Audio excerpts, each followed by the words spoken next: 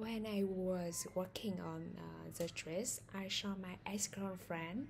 So long time after the last time we met, I tripped over the stone and fell.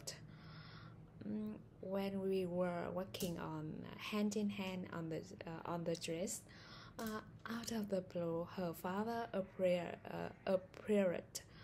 He was very shocked. Suddenly, someone had stolen my bike. It was very unfortunately. After I said goodbye to my boyfriend and he has left, much to my surprise, I missed the last bus. I had thought about about my love.